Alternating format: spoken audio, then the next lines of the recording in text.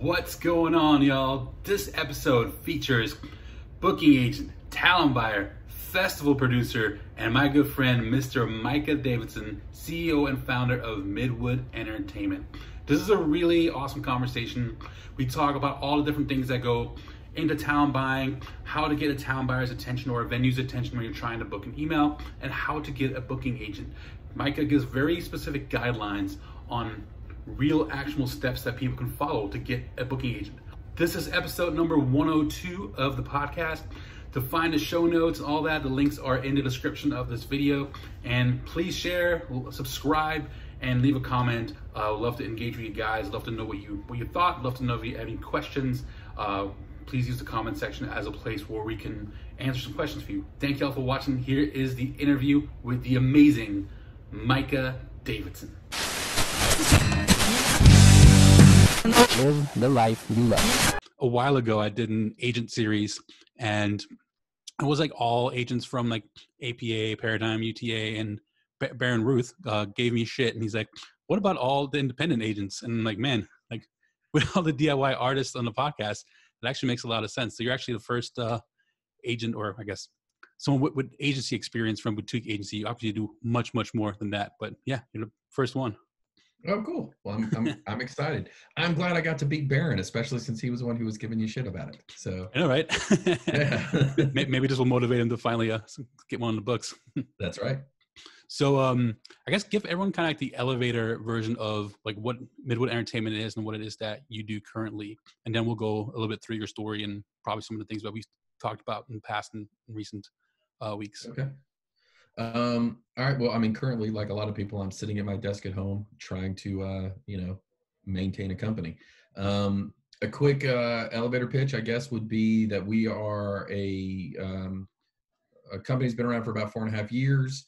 Started mainly as an agency and was dabbling in some production and event coordination and such. And 4.5 years later, we have 4 divisions. We have an agency division with 2 agents and about 23 bands that they handle the touring for nationally. We have an event division, which is my true day-to-day, besides running the whole company, is my true day-to-day purview, handling talent buying and festival production and festival consultation. And we do an average of 30 to 35 different festivals and concert series throughout the year, throughout the Southeast. We have a marketing division where we handle digital marketing for festivals and events as well as venues. And then we have a venue division, and we have 6 venues that we handle talent buying for internally inside Midwood Entertainment. And then we partner with another company called Max Music with 2 X's, a guy named Greg McCraw, who also lives here in Charlotte. And we help him handle buying for a lot of his venues as well. And between the 2 entities, we have a total of about 27 venues, I think, between Pennsylvania and Florida that we either produce shows in ourselves as self-promoters or outside promoters, or we handle the buying on behalf of the venue. The relationships on the venue division are a little different depending on each specific venue's needs and desires and such. Mm-hmm. And that's sort of kind of where we're at the moment. So, awesome. Yeah. Love it. It's a lot of different areas, a lot of different hats. Yeah. A lot of different hats. One thing I've always wanted to ask you, and I actually never asked before, and we good for the podcast for the students that are listening, but there's some like agencies like you and like Madison House that do promote shows and even like manage artists. Are there any like rules or restrictions to what I guess agencies can do to where it's maybe not double dipping or a conflict of interest for the artists?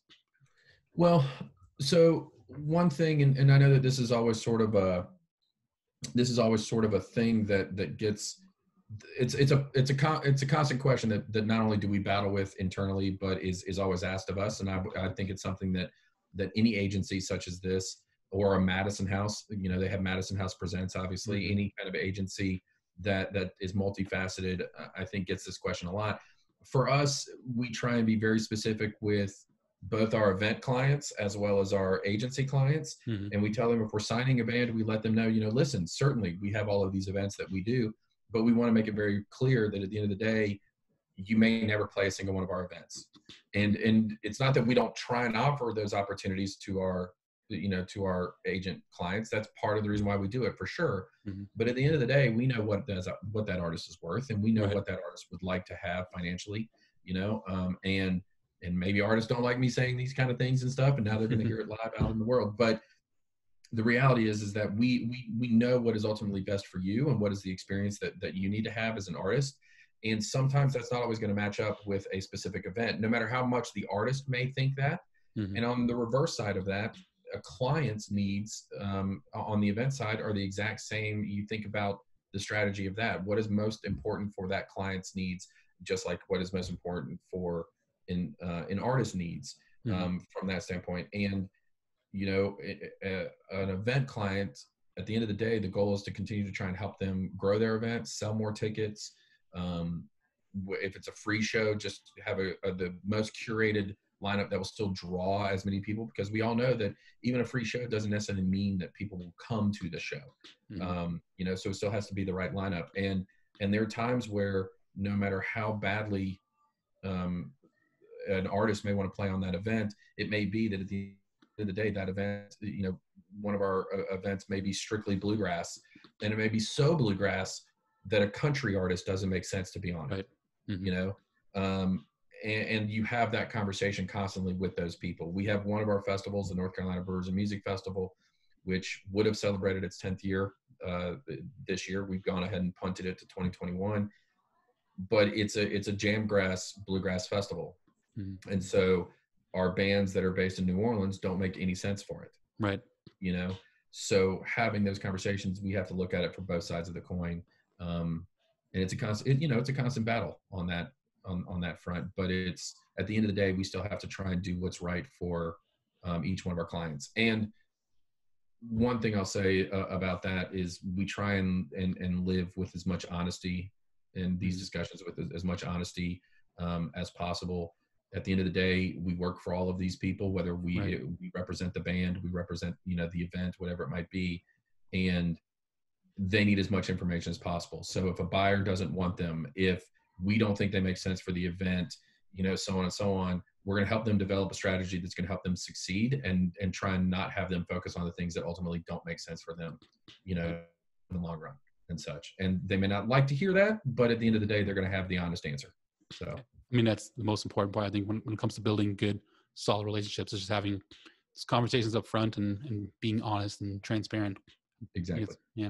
So you talked about punting the festival, the Brewers Festival, to 2021. Right.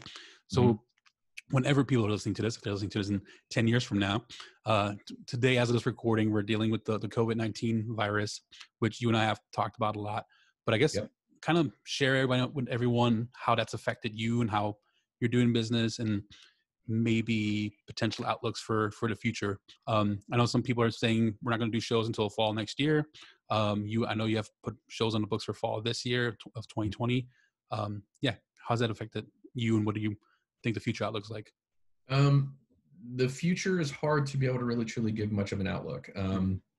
In my personal opinion, I think it's going to be difficult for us to be doing any kind of mass gatherings between now and the end of the year, for sure. I think in general, until there's a true vaccine, or an immunity to this particular disease, that keeping things closed and not putting people at risk, whether they like it or not putting people at risk in the long run is going to be the best thing. If we open this up too early, people start to get sick again.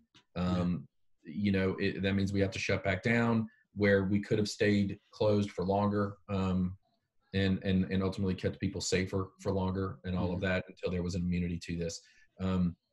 That said, the way it's affected us is, on the agency side, like a lot of agencies out there, big and small and everything in between, we've had to cancel every gig between middle of March through the end of June. And it looks like we're starting to probably start to have the same tactic for July, maybe moving into August. Some of our agents who work for us are rescheduling things for the third and sometimes even fourth time moving forward. For festivals and events and the event side of things, we've only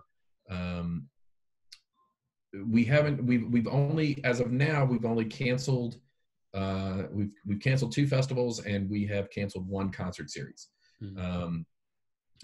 Out of those 3 events that have actually been truly affected, or the series and such that have been affected, we have just postponed the North Carolina Brewers and Music Festival to the same weekend of 2021. Instead, it's always Mother's Day weekend every year. And we moved that to 2021. We were able to go ahead and rebook all but 1 of the artists who were performing on it. And we've already filled that remaining slot as well for 2021's festival. But,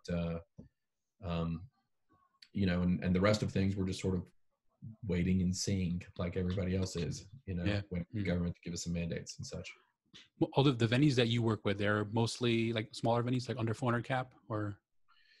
They vary. I would say they're probably closer. The majority, as far as on my true day-to-day desk, my venues are more 250 or lower.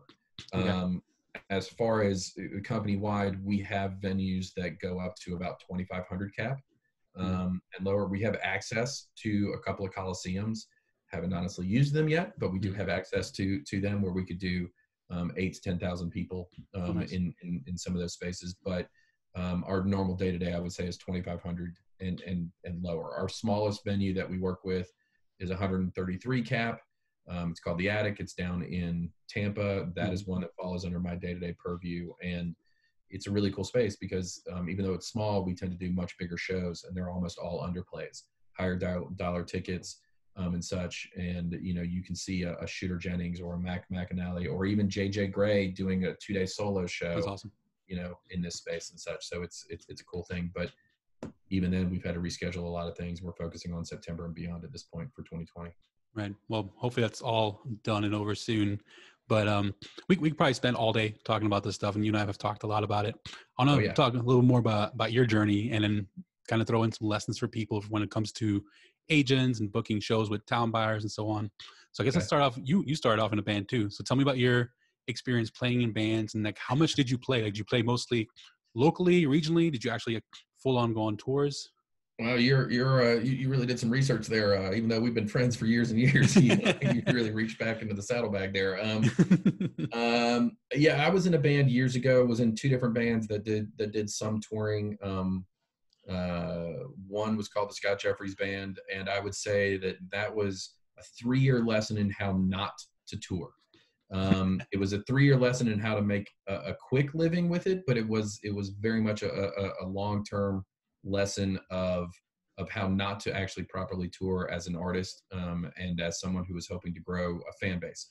Scott Jeffries Band was very much almost every gig we played, we had to bring in our own PA.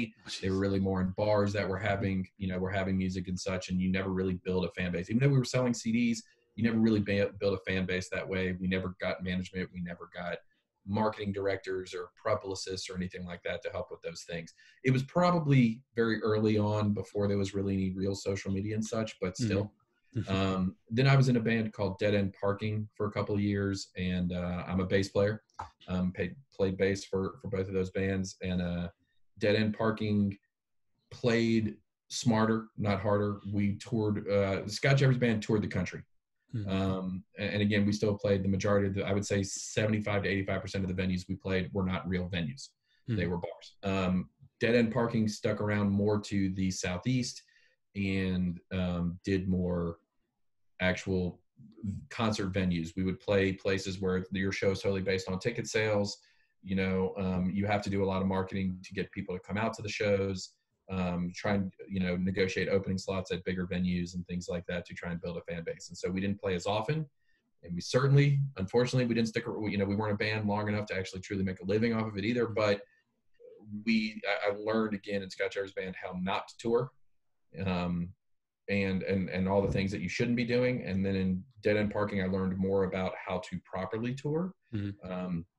But even when I was doing that, I was working for a venue here in town. More as a catch-all grunt kind of thing called the Neighborhood Theater. There was a guy named Zach McNabb who was still in the industry. He owns a management company called Zally Presents, who manages Talk and Consider the Source and a few others. He's a great guy, and he taught me a lot. But when I was working for the Neighborhood Theater, I was doing security, helping bands load in and load out, working the ticket booth, learning more about the true overall operations of how to run a venue and such, and what are those different things you need to think about. And so I also learned then, got advice from Zach about how does a band tour and stuff like that and so on. And that was before I started doing talent buying. What are some of the things not to do, since you learned a lot what not to do when touring? Well, I would definitely say things not to do is don't rely on your art to be what makes you a living. Which is something I read from, I think it's Elizabeth Gilbert is her name, wrote Eat, Pray, Love. She acts, that's a quote from her. Sorry if I misquoted her name, but the author of that book. What we were trying to do constantly was forcing making a living playing music. And so we were playing at every place that would let us play music. But at the end of the day, we were also playing, we were doing 300 shows a year. Wow. The average band that tours now is like somewhere between 80 to 120 shows. Wow. We were doing 300 shows a year. That's and insane. You're constantly tired. You're not playing in the right kind of places because you're always just chasing money. And yeah, all bands technically just chase money, but they are, constantly, this was a situation where it was, this bar will pay us $500. This bar will pay us $1,000. We weren't really playing any private events because we weren't building a fan base. We weren't really selling tickets, so we couldn't get our financial numbers to go up. Again, we constantly had to bring our own PA into almost every single place. And 300 shows a year for 3 years, that's a lot of wear and tear on a body. Yeah. We strategize now about how, or we talk, when we strategize with our bands now, we constantly are telling them, you're based on the East Coast. Why do you want to go West Coast besides the fact that you just want to go West Coast? What's the strategy behind it? Right. And a lot of times you'll see a band try and tour all the way across the country, and by the time they come home, they're not even a band anymore. They hate each other and all of that because there was no ticket sales. Right. They didn't make any money, so on and so on. In the reverse of that, by playing 300 shows a year to packed houses of people who didn't give a shit, a lot of people who were drunk would constantly request covers. We were really very much more of a bar band. Even when we would play, the majority of a show would be original music, and we'd be selling CDs and such from time to time. We weren't. We were still playing in the kind of places where we were very much still background. We were there for people who were drunk to have a good time and party, and that's not the way to be. You want to be in a venue. You want to be in an environment where people are there to gravitate towards your music specifically. And hopefully grow your band and sell tickets and gain a fan base and stuff. And so we did none of that. So like knowing what you know today, I mean, yeah, like most of your bands are already like probably touring a little bit before they sign with you. They already are making some money. But if you're just starting out with a band, or you maybe we're at a point, like been playing with a band for a couple of years, but we don't really have an agent yet, it's nothing serious. At what point should bands start playing outside our hometown and then like across the country, or does it even make sense to cross the country for like a young band? Well, I think it depends. It's hard to sort of put one formula in place for any particular situation. I think if there was a true formula to it, everybody would be using that same formula. So, I mean, to some extent, and I hate to sort of take the responsibility off of an agent or a publicist or a manager or whatever, but at the end of the day, either you're kind of band that fans gravitate towards or they don't. You could take two bands that sound almost identical, and one band blows up and the other band shrivels and dies, and there's no real reason for it. There's no rhyme or reason for it. And it's really kind of a luck of the draw situation for sure. That said, things that a band should be thinking about is, number one, do they treat themselves as a business? Because at the end of the day, that's what this is. The bigger the artist gets, the more people they're going to have to put on payroll, and the more merchandise they're going to have, and where are they going to store that merchandise? They have to have a warehouse. How are they going to tour? How do you pay for a bus? How do you buy a bus? How do you know that you've grown to a point where you deserve a bus? All of those have to do with running fundamental P&Ls, which is a profit and loss statement for those of you who don't know what a P&L is. But when we go to talk to an artist who has never had an agent before, we certainly want to enjoy their music. That's first and foremost, as someone who's looking to sign an artist, or even a talent buyer for that matter. Do I even think this band is good? Right. Do I like them? Is it something I can get passionate about? But past that, we want to see that you're running your band as a business.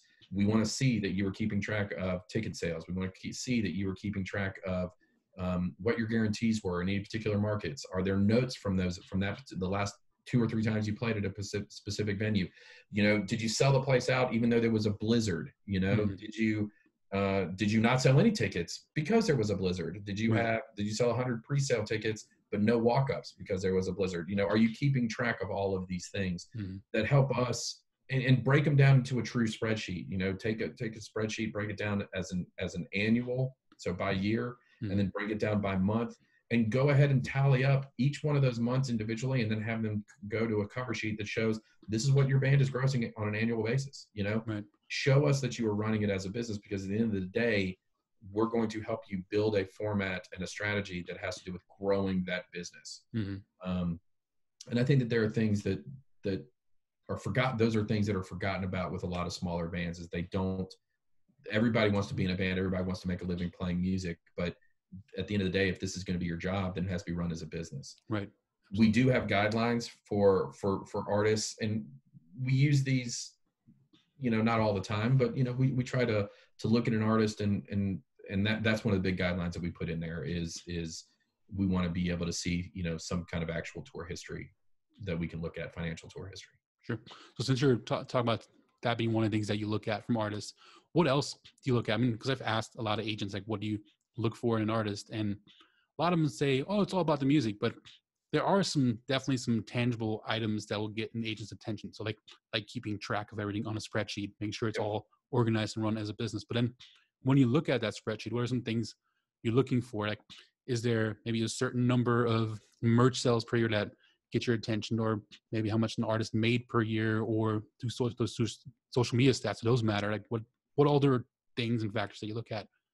We look at all of that stuff. We sort of, at the end of the day, again, we're trying to figure out, is there something we can help you build off of? Is there in the agent's job, good, bad, or ugly, they are just a salesman.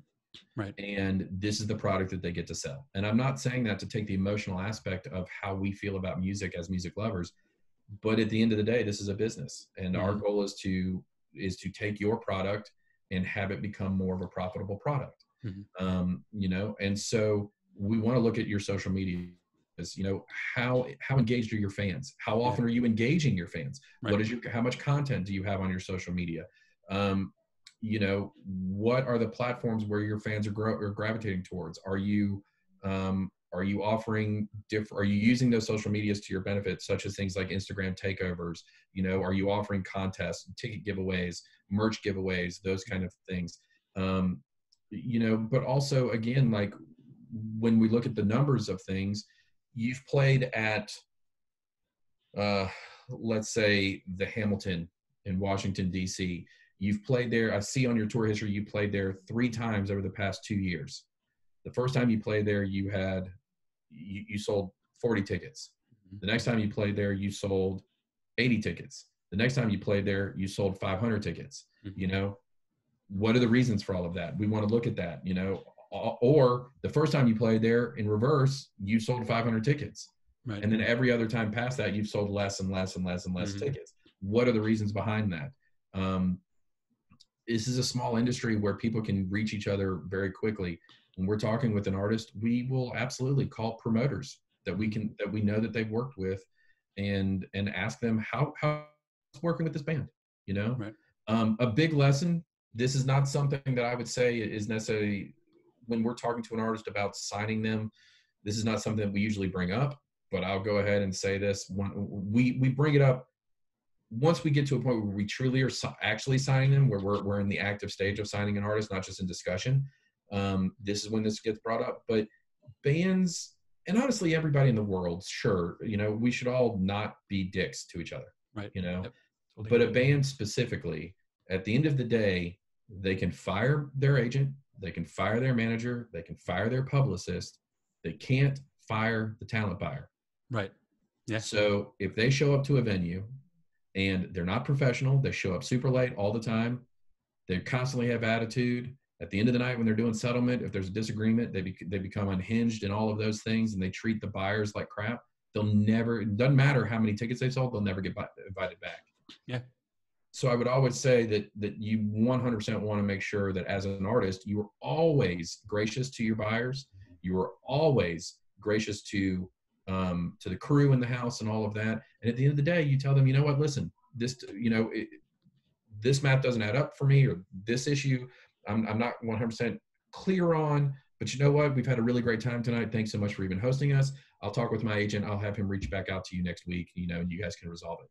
And then let us be the jerks. Right. Mm-hmm. Because if you fire us, then at least that buyer wants to bring you back. I would also say something else. I love pointing this out because they're the first band who did it. And I think to this day, they're still the only band who's done it, but Front Country, who I love dearly, we don't work with. They're over at, they're with Baron Ruth over at Crossover Touring. Every single show I've ever done with that band, I get a personal email after the fact. Every show I've ever done with that band, I've done through an agent. And every single time, almost the Monday or Tuesday, like clockwork, after the show happens, I will get an email from the band with a simple thank you so much for continuing to support us and to have us at your whatever event, whatever venue it might have been. And certainly I built a personal relationship with the folks in that band for sure, but Jacob Groupman, who's the band leader, him and Melody, I get an email from them. Audio. I can't hear you. I can see your mouth moving, but I can't hear what you're saying. Can you hear me? I can hear you again. Can you hear me now? Oh, there you are. Okay. Man, like this mixer that I'm using, this is the second time where it kind of crapped out. Oh. Weird. I mean, it's still recording through the Zoom session, so. Okay. I was having really good audio. It worked great. Okay, so we were saying about talking about how they band leader and someone else, they always follow up with you. Yeah, they always follow up and just send a gracious thank you note. And those kind of little details will make me want to work with that band more often. There are some bands who every time I've worked with them, and it's only been 2 or 3 times, there's one band in particular who I'm not going to name, but those who may be listening to this who actually know who I am, they will probably know exactly who I'm talking about. But this particular band is a pain in the ass, and it's become apparently obvious that they're a pain in the ass because they feel like they can be. The things that they're a pain in the ass, they don't advance. They show up and say, well, we never got an advance. Well, there was 4 or 5 attempts through phone calls, emails, Facebook messages, all of this stuff, oh, sorry, we just read our advance today. No, we can't do this. No, we can't do that. All of this stuff, so on and so on. And why do I want to work with there's millions of bands out there, and a lot of them are extremely talented. And I can find a band who is willing to play ball and is willing to look. There are going to be needs that an artist has. So I'm not saying it like we don't want to play ball with them as well. But at the end of the day, if everybody's easy to work with and everybody's gracious and stuff like that, I'm going to want to work with you more and more. Yeah, absolutely. So crazy that's only one artist has actually reached out to you consistently to say thank you. And same boat here. I mean, people never really reach out after the fact and say thank you. Even friends. I mean, I have tons of artists that I'm friends with, and I just recently did a show with, one that's been a friend for like a decade, and a couple of locals, and 1 out of the 3 reached out and said like thank you for having me on the show, and so they really appreciate it. It's just so crazy that no one says thank you. It's such a thankless industry sometimes. Very much so. Yeah. And that's fine. I'm not saying it like as a complaint necessarily, but when you asked about, what are things that bands can be mindful of and things like that. Like, again, if I call a promoter, if we're talking with a band, not even actively signing, but if we're talking with a band and we're doing our due diligence, we're looking at their numbers, we're looking at their music, we're looking at their social numbers, we're looking at their, activity and their engagement, but we're still going to call a buyer. There is a band that we were recently talking with about possibly signing. And financially, it overall looked fine. But we called a few buyers, and all we heard about how much of a jerk this particular artist is. So we said no, because it also reflects on us. We don't want to be selling that, Right. Yeah. When is the right time for a band to reach out to an agent. So one of the things I always teach, and love to get your feedback on that, is even if you may not be ready completely, like you're not maybe touring 100 shows a year or making 100 grand a year, but you have something going on, at least like start reaching out to agents to introduce yourself, like not try to push yourself on and try to, hey, represent me, I need an agent. Like more just try to build a relationship and a friendship. But of course, there's only so many times you're gonna spend time answering an email from someone you don't know. Not any personal, because you guys are just super busy. When is like the right time for an artist to reach out and start building that relationship with an agent? I don't think there's ever a wrong time, because you never really know what anybody's going through on a personal level. And I say that even on a professional level, but I think you reach out and you ask questions. At the end of the day, again, don't be a jerk. If said agent or if said talent buyer, whoever is not reaching back out, don't continue to hit them up and bother them and be sort of a jerk about it. I will say that, and I'm not saying this to toot my own horn, this is just a general philosophy that was instilled in me from the moment I was born from my parents. If someone, and I was also an agent for years. I'm now really more of a talent buyer. So this also reigns, is something I'd like to harp on, but I answer every email. I don't care who it's from, as long as it didn't, as long as it wasn't in my spam folder, so I actually found it, I answer it. And so I don't care when somebody reaches out, let them reach out. And at the end of the day, again, I've got some guidelines. You mentioned the $100,000 a year. Some of those guidelines are to try and give people a realistic expectation of what an agent at any particular size is looking for. Right. I don't know if Paradigm or William Morris or even Crossover or Intrepid or Nimbleslick have those guidelines or not. But I worked for an agency before I started this one, and they had some guidelines in place, and a lot of that is certainly to weed out people who aren't ready. Right. But I think it's good to have, because again, it not only manages expectations, but it gives that artist a certain set of goals. We look for 2 years of tour history, which we've talked about. We also look for an artist who's grossing roughly $100,000 a year of actual touring, not with merchandise or royalties or whatever, just actual ticketing gigs, or festivals and such. And then we also look for, an average of them selling 200 to 400 tickets, hard tickets in their home market, and roughly 100 to 150 hard tickets in the 8 most regional markets outside of their home. Those are guidelines. Do we make them actual hard requirements? Absolutely not. Right. Sometimes we waive one of those guidelines. Sometimes we waive all those guidelines. It just kind of depends. But, and fundamentally, again, we still want to be working with artists who we like the music and we like the personalities in those bands. But I think it's good when an artist reaches out to me, because then I have especially if they're reaching out as they're looking for an agent, then I can say, checked out your music, it's really good. Here's some guidelines that we tend to look at. And when somebody comes back to us and they're like, oh, well, we've only done 4 gigs our entire life. They produced an amazing EP that they're sharing with the world, but they've only done 4 gigs. Well, they're not ready. And this gives them some guidelines. From a talent buyer standpoint, there's certainly less guidelines and requirements and stuff. I think at the end of the day, it has more to do with, is this something that fits,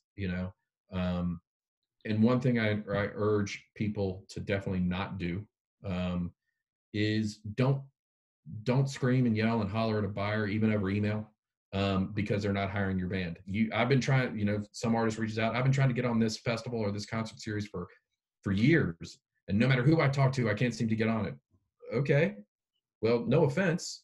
Right. I know this is personal, but maybe it's not the right festival for you. And maybe you should stop reaching out. That, or just don't be beat up about it, because nobody's not hiring you because, it could be timing. It could be, we already have enough bluegrass bands. We have enough country artists. We have enough rock and roll. We have enough funk, whatever it might be. There's always a reason why something isn't necessarily working out. And there's no reason for anybody to get upset about it on that level. Those guidelines are great, and I'm glad that you shared those, because it really gives an artist something to work towards, right? Exactly. Work towards. I think, as you said, some of those guidelines get waived sometimes. So if you really enjoy the music and you've seen growth in those, I would say focus on 8 to 10 markets when you're first starting out. Build those markets. You want to be able to sell out the 200 to 400 person venue in your hometown, then be able to sell another 100 to 200 tickets in those 8 markets around you.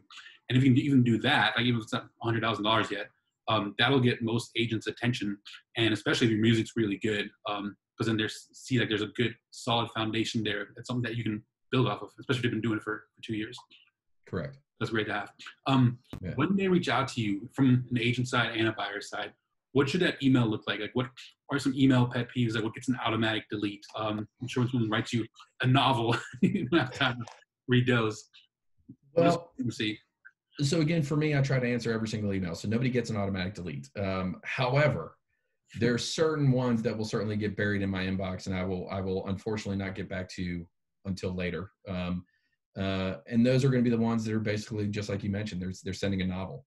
You know, what I need is a I would say that much text, if you will, if that works. You know, since this is a video podcast as well, I would say about that much text is what you need to grab me with. And you know, for audience, about a paragraph and a half, maybe.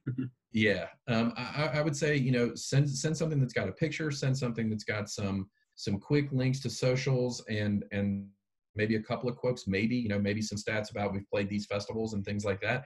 But to some extent, again, if I do my research properly, I'm going to look on your website and I'm going to figure out what are the places you're playing as a talent buyer, as an agent, either side of that. I'm going to look at your website and figure out how good does this website look? You know, is it easy to navigate? Does it have plenty of media on there?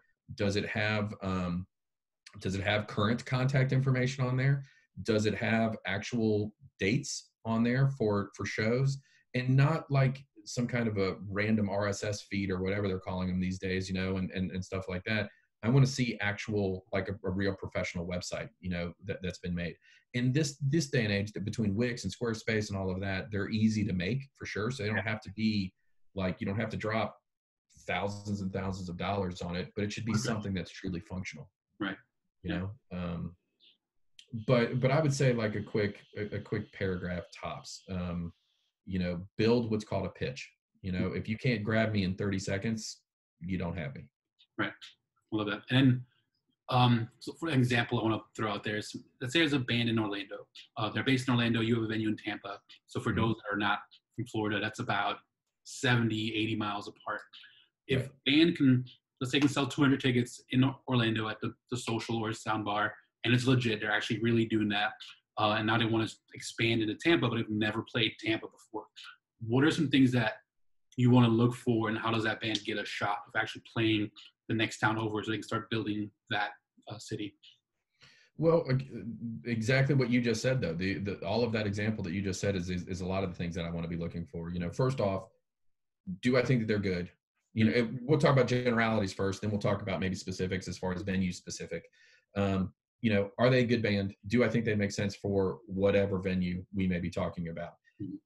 If they're actually drawing 200 tickets in Orlando, chances are that, you know, if you're drawing 30, 40 tickets in a particular market, chances are that's very much coming from your market. If you're drawing, you know, around 200 people, chances are your friends are talking to their friends who live within an hour or so away from them, as well as just in general online. So you're probably going to be able to get 30, 40 people who are going to come out to a show in my potential market, and I'm certainly going to take a chance on that.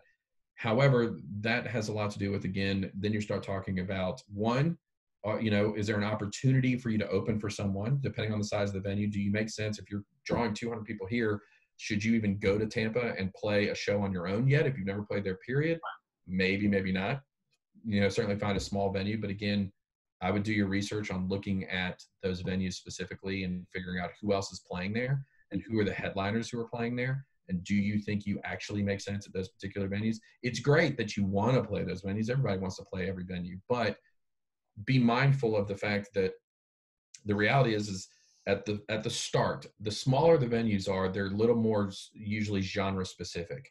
It's as that funnel gets smaller and smaller to where you go to those arenas, you know, you can go to any 10,000 cap or higher arena and you're going to see heavy metal, pop, country, you know, wrestling, whatever it may be. Everything starts to funnel into those exact venues because those are the size of those venues.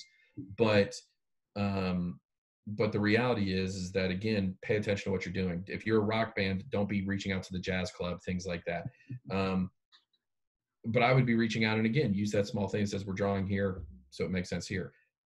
But again, the venue I have, since you're using Tampa as an example, the venue I have in Tampa, the Attic, is a 133 cap room, but it's really geared more towards a high-end underplay of a venue. So you've never played Tampa before. You're drawing 200 people in Orlando. Size-wise, you make sense, but the reality is that you don't truly make sense for the Attic, because the Attic is usually $25 tickets on the low end, and they can go all the way up to $150 on tickets. Right. So if you're not selling those kind of tickets, those kind of ticket prices and stuff like that, you don't make sense for that venue, small or not. Right. So again, do your research. If it was an open venue that, I mean, say it's 100, 200 cap venue that is a little more diverse in genres and usually has an $8 to $12 ticket. But again, the band has never played in Tampa before, at least not a venue. But let's say they have, just to get into the market, they maybe played a few house shows, and they may have played at a coffee house just to like get in front of people and build some fans. Is that something that you would look at? As a Absolutely. First show? Yeah. Absolutely. And we would certainly, even in my little 133 cap room, we would look at them as a potential opener, depending on who the headliner is, but again, they still got to be willing to come for that support budget and stuff like that, obviously, as well. But, again, I think every band deserves a listen. Mm-hmm. They took the time to reach out. So again, I get emails all day long. So if it's that short paragraph where I can do a quick link that takes me over to if I can be reading my next email and listening to your music at the same time very quickly, then great. I can be moving on. But if I got to read 18 letters, or 18 pages of a letter, if you will, to get to the information I need, it's going to be a while before I actually get back to you, Mm-hmm. What kind of content do you like seeing in those links that they send? Do you want, like, what type of YouTube videos you want to see, or what type of, streaming links you like seeing? Certainly your socials from a standpoint of Facebook, Instagram, Spotify. I want to look at your actual, stream plays and things, which I got a question for you in reverse. Yeah. This is a question I've got. It kind of drives me nuts sometimes when a band is like, we have 2 million streams. Mm-hmm. Like, well, okay, but you have 100,000, actual followers, or even 10,000 actual followers. And you have one song that got, 100,000 plays, another song that got 400,000 plays, one song that got, 600,000 plays, whatever. And not to say that that's still not impressive that they're doing that, but if one song is from 2016, right, one song is from, then what does how does that 2 million actually affect me? How do you justify saying that? I always look at how recent those releases were. So like if it's a release that was 2016 and has even, say, 1 million streams, but like the newest release that's 2020 only has 10,000 streams, then of course something happened there, right? Was that single with the 1 million streams, was that like something that went a little bit viral for some reason? Was there something going on in their career at that time? Like, there has to be a reason why that drop is so big. Or is the music not as good? Was there maybe a change in band members and the main writer is no longer with the band and that's why the songs aren't as good anymore? I definitely look at that. If there's older songs that have more streams versus like newer songs that don't have as many, definitely matters to me. That's like something I looked at a lot when I was at House of Blues. Like how long has it been since you've released music? Like if all your music has 500 streams and up, or 500,000 streams and up, but you haven't released anything in 5 years, like how relevant are those numbers still today? Exactly.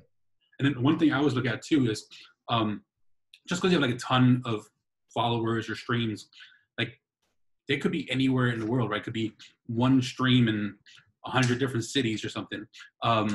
What I always tell artists too, and it'd be great to get your input on that as a buyer. I tell them, if you have 100,000 followers and 20,000 of those are from Tampa or from a specific city you're trying to book, like send a screenshot of your analytics and show them, hey, here's a screenshot from my analytics. My analytics say there's X number of people in Tampa, Charlotte, whatever, and that's why I want to play the market. Right. I care more about that. I don't care as much because the streaming play, like, of your song, you could have paid money to get onto an aggregator, which certainly still means that song is getting played and it's getting out there. But I want to see where your followers are. I want to see how many monthly listeners you have. I want to see what markets. And as a promoter, I have a different login, I think, than the general public, and I can see different information. Bands in Town is another resource that I use quite a bit as a talent buyer, because I have the ability to say, okay, if I'm going to run an ad through Bands in Town, how many people can I directly hit into their actual email?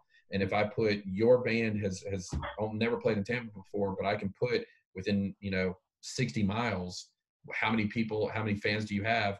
And it looks like you have 140 fans. Then I'm sending those exact people, those exact 140 fans, an ad that says you're coming to play in the market that they live in. So I would say Facebook, some Bands in Town information, Instagram. I guess I'm old, which is why I keep looking at Facebook. I guess at 40, almost 42 years old, that makes me old in this industry. But Facebook, Instagram, Spotify. I absolutely look at Polestar. I use it as a grain of salt. I've looked to see if you've got any analytics in there of any kind. That's also a great resource to find out, are you playing? And if you're playing, are you doing a big tour of your own, a headlining tour? Are you headlining? Are you doing a big support tour? Right. And who are you supporting, and how many of those support slots are you doing, and how big are those bands, and so on. So I look at all of that stuff. YouTube, I have certainly gotten more and more and more into YouTube over the past year or so. In general, I don't use it to listen to music per se, like as a media player, but I will go on there and look and see, how do your videos look in general. Ideally, I would prefer to see live footage, but I don't want to see like a cell phone camera, so to speak. If it's professional grade cell phone camera, I guess I'll be more than happy to look at it. But for the most part, I want the sound quality to be good and stuff, so I can really get a sense of what you're doing. But then I also want to look at the views of that. Do you have a video that's been, a perfect example is the Dead South, who were certainly a YouTube sensation. And thank God they were not like a Justin Bieber style YouTube sensation. I actually like their music, but they came out of Canada and they've got that one video that's got like 60 million views or something like that, and honestly, like, I liked them. I didn't love them, but then I finally got a chance to see them live. And at that point, that's when I was like, all right, now I truly get it, and the video that went viral was a music video. It wasn't even a live footage video or anything like that, so again, it still didn't I had to still do research to check out that band and, to really get a sense of what do they sound like live and such, because you can produce an album or release an album, but I find that bands should almost never sound like they do on an album when they're playing live. Right. And I will say a big mistake that I'm sure you've come across is that a band will release an album where it sounds like there's an 11-piece band on the album, and they come and actually do the tour, and they're touring in about the release of this album, and they come as a 3-piece band. Oh yeah. Yeah. I have a lot. Yeah. I'm gonna go back a little bit on your story. So we're talking about how you were working at the neighborhood theater, working security and helping load-ins and everything. Tell me the journey of how you went from there to working at Blue Mountain Artists and becoming an agent, and like what were you doing in between those 2 points? Okay, so working for the neighborhood theater, I had an opportunity to work. I was doing that sort of part-time because I wasn't a full-time employee there or anything. And I actually was bartending at a golf course. I was a bar manager at a golf course. And for those of you who have the opportunity to go do that, I would highly suggest it. They usually pay very well as far as a base fee, and then you still get tips. And I was making basically $10 an hour plus tips. So little tidbit, if you're in college, go get a job at a golf course. I was not in college at the time, but still I was making good money. And so I only had to work a couple days a week. And so I decided that I wanted to start an organization called the Carolina Live Music Society, which was about bringing more people together in the scene. I was one of the many people who were sitting at home complaining that there wasn't as good of a music scene here in Charlotte. And it dawned on me that I'm not really allowed to complain about it unless I'm willing to try and do something about it as well. So otherwise I would just need to shut up. So I was like, all right, well, I like complaining, I guess. So I'm going to get off the couch, try and do something about it.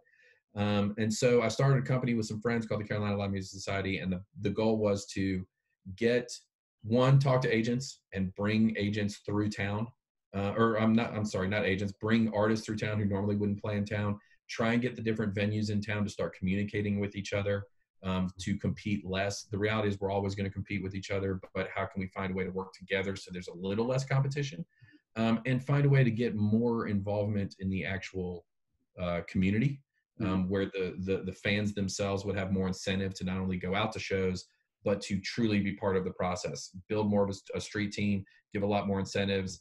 If you're doing more street teaming than other people, all of that kind of stuff, so on and so on. So I did that for a couple of years. And through that, one of the venues that we were producing shows in was the Neighborhood Theater, but was also a place called the Double Door Inn here in Charlotte, which unfortunately is now gone. But so I was producing shows on the side in the Double Door. And the golf course at some point decided that they were going to renovate the golf course. So in doing that, they knew that they weren't going to have any golfers there. So they laid off some of their staff, me being one of them. So I went to the owner of the Double Door, Nick Karras, here in Charlotte, and I said, why don't you let me be your actual talent buyer? You don't have an actual talent buyer. Bring me on board. Let me be your full-time talent buyer, and I'll help you continue to grow the venue. And so I worked for the Double Door Inn for about 5 or 6 years. And I was their talent buyer. I helped them get a new website that actually offered online ticketing, became their marketing manager, brought on a full production manager full-time. And we started upgrading the PA and really bringing more and more artists through the area and stuff like that, and helping build newer regional artists and such as well. Through that, I met Hugh Southard at Blue Mountain Artists, and was already bringing a lot of his artists through the venue. People like Tab and Juan, Eric Lindell, and George Porter Jr., and so on. He had a really great American roots roster. And so he called me up one day. We'd gotten to be sort of friendly, and he called me up one day and asked to take me to lunch. So I went out with him for lunch, and while we were at lunch, he said, listen, I think you'd be really, really great as a manager. And I have a management division with Blue Mountain Artists, so come and work with me and help me manage Tim Reynolds and such. And I thought that was a really cool opportunity, but it wasn't going to be enough money for me to totally walk away from the Double Door. And so, me being a little nutty, decided I would continue to work at the Double Door while working for Blue Mountain Artists. Wow. And within about 2 months of working for Blue Mountain Artists, there was an agent who was going to be moving on. And so they moved me into an agent role, and I worked with the Deep South. And so I was running the Double Door as their talent buyer full time, and I started becoming an agent. And we had, the way Blue Mountain worked, at least at the time, was it was territory based. So you ran a territory for the entire roster. So we had about 60 artists. And so I helped book 60 artists in a specific territory. And about 6 months into that, somebody called me looking for an artist that we represented at the time called the New Familiars. He was interested in possibly producing a music festival, in fact, a beer and music festival, and wanted to get some information about him. And I had some experience with production from working at the Neighborhood Theater and running the venue. And so I asked him if you need any help, let me know, blah, blah, blah. And so we decided to have lunch. The gentleman's name is Jeff Fissel. And at that point, we decided that we should just produce the festival together. And again, here we are 10 years later, producing the North Carolina Brewers and Music Festival. So 6 months into working for Blue Mountain Artists, I was doing talent buying full-time for the Double Door Inn. I was an agent for Blue Mountain, and now I was starting to produce this festival on the side. So yeah, so after about 2 years of doing that, something had to give. And I went ahead and gave, I put in my notice, and I gave a 6-month notice to make sure I had somebody really appropriate to take over my job at the Double Door. It was time for me to walk away from one of those things. And Greg McCraw, who had been off and on over the years producing shows in the Double Door in general, here in Charlotte, I reached out to him first, and he was totally interested in becoming their full-time talent buyer. And so I became just a full-time agent with Blue Mountain Artists and was producing this festival. So I worked for the Double Door for about 6 years, and then there was a 2-hour or 2-year overlap. And then after another 4 years, so a total of about 6 years working for Blue Mountain Artists, I left there to start Midwood Entertainment. And it was just me and an assistant in September of 2015. I had 9 bands and 2 festivals, one in Arkansas and one here in North Carolina, that we were commissioned to be producing. And come January, I had 13 artists. January 2016, so September to January, we had 13 artists that we were handling the booking for. And then we had a concert series that we had added a concert series as well that was going to be a 6-part concert series. So that's when it became clear that I was going to need to bring on more help, and that's when I started expanding the company. And Rusty Cole, who was also the head of the agency division, came on board as a junior agent. And then, like I said, he's now he runs the agency division, so he's moved up certainly in the ranks, and he's been one of my best friends for years. Also a bass player, and I know you know Rusty as well. He's told me to tell you hello, by the way. But so yeah, so here we are, 4.5 years later, and we're like everybody else. We're still a small company. We've expanded quite a bit, but we're still a small company, and we'll see what happens with this new COVID-19 environment situation, the coronavirus, and what it does to us. So yeah. So it's one hell of a journey. You don't like free time. Yeah. So I have a couple of questions on festivals, and then a couple of questions. And these are not really artist related, more like people that want to put on festivals or people that want to become an agent. So this first one's a 2-parter. So I'll break this up into 2 different parts. I have a lot of students. I was one of them myself at one point, where we think it's just easy to put on a festival. And I always say sometimes not knowing what you should know might be good, because it gives you the courage to put the festival on. I would say if I knew what I know today, I probably would have never done Rock for Hunger. Right. Part of like my journey. So I'm glad I was the stubborn college student that did put that festival on. But there's quite a few students like that want to just put on festivals, and no matter how much you discourage them, they're going to try to figure out a way to do it. So I guess knowing what you know, what's the minimum amount and someone should have as like a budget to put on a small local festival, and what is the minimum amount of experience they should have to kind of at least maybe not do it right, but at least do it good enough to where people want to work with them again. Okay. So the minimum amount of money is a hard one. Both of these are sort of hard to answer a little bit. I'll answer the experience aspect first. We'll come back to the money in a second. To me, I run my company currently, and every other project that I work on and such, whether it be a festival or it be a band we represent or whatever, my fundamental philosophy is always surround yourself with people who are smarter than you. If you were the smartest person in the room, then everybody's learning from you, and you ain't learning shit. Yep. So surround yourself with people who are smarter from you, so that way you can always be learning. However, don't ever expect you can do everything on your own.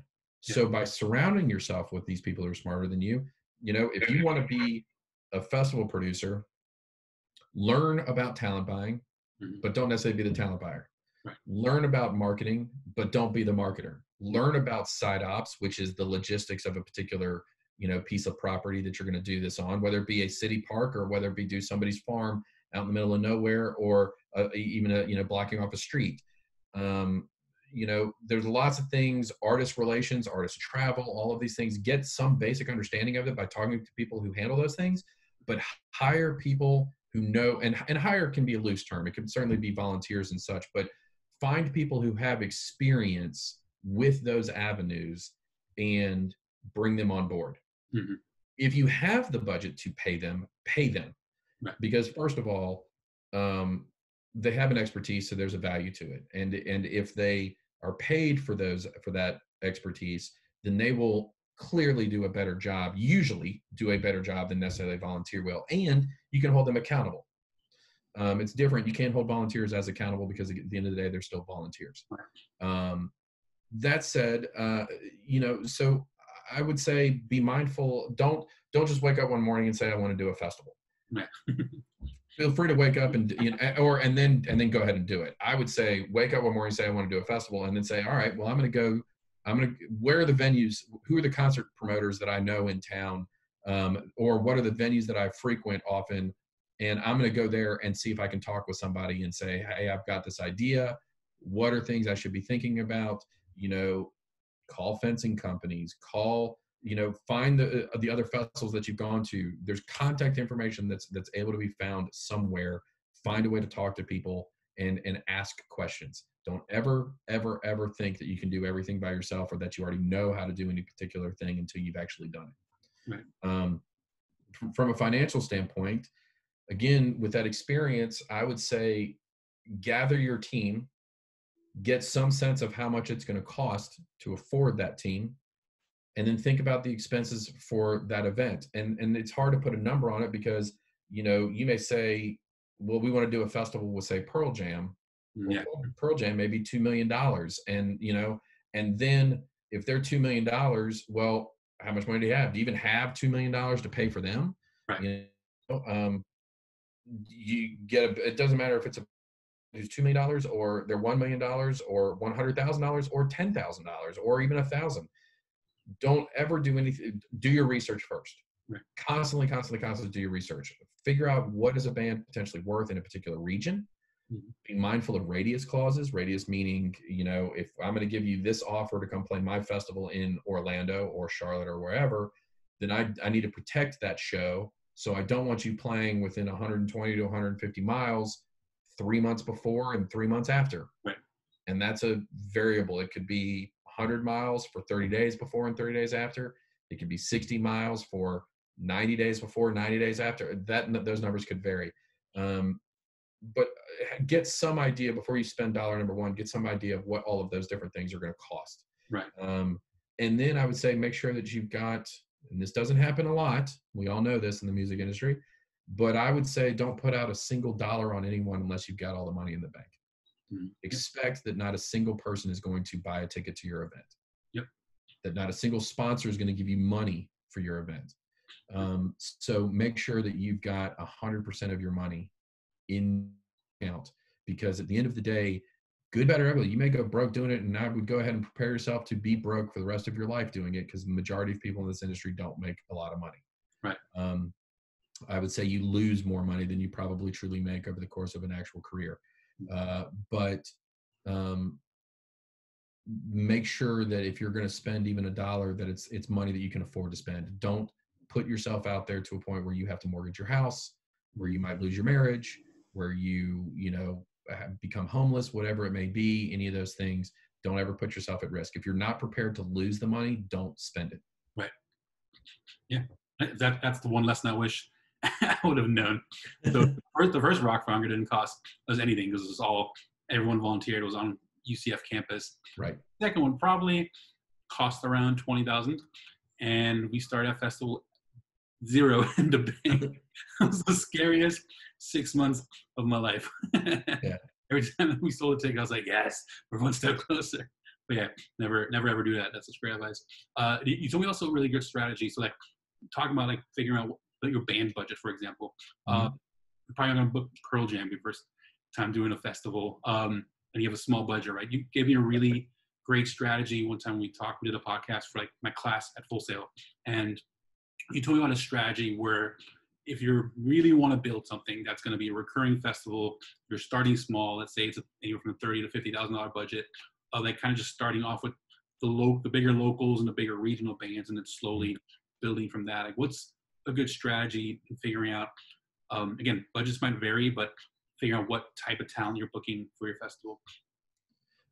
Well, so again, using your tools. I would say if you want to truly become a concert promoter, get a professional grade Polestar account. Yep. It's got amazing information on it. It's got contact information for bands agents. It's got the ability for you to actually, this is an extra fee you have to pay for, but they have actual tour history on there where you can certainly look. If you have a pro account, a Polestar Pro account, you can look up what an average gross of a particular artist is on their, however many gigs they do, what's the average of the gross, what's the average ticket sales that they do, those kind of things. But then you can also buy actual tour history. So you can see this band, last time this band played in Charlotte, North Carolina, they did 400 hard tickets and they grossed $24,000. Right. You know, you can see that they played in, you know, they grossed $180,000 and did 1,200 tickets or 5,000 tickets or whatever it may be. You can get hard numbers from that information. Past that, certainly pay attention to your socials. At the end of the day, if you're going to spend $1, what are you getting marketing wise out of that? What is the reach of that particular band? Understanding where the fans of those particular bands live. You were talking about the market aspect from Spotify and things like that. You'd want to look at that from all of your analytics, you know, your Facebooks, your bands in town, those kind of things, so on and so on. But again, if you go out to see music, you haven't just woken up one day to say, you know, I'm going to be a concert promoter, but I don't know anything. I've never been to a concert ever. Maybe there has been somebody who did that, but I would imagine the majority of people haven't. So what are the shows that you go to in your home market? You live in Orlando. What venues do you frequent? Okay. You're going to go to the Social, you're going to go to the Plaza, you're going to go to Will's Pub, wherever it may be. What are the bands that are playing at those places that you go to see? How many people are there? You know, when you go to see the Orange Constant, right? They're from Orlando. Is that right? I haven't heard of them. Maybe. Okay, maybe not. Anyway, you pick a band from Orlando, and when you go see them, they're playing. The first time you saw them, the first 3 times you saw them, they play Will's Pub, which is a smaller room. Now you're going to see them, they're playing the Social, which is a bigger room, and they're selling that place out. And now all of a sudden you're going to see them now playing the Plaza.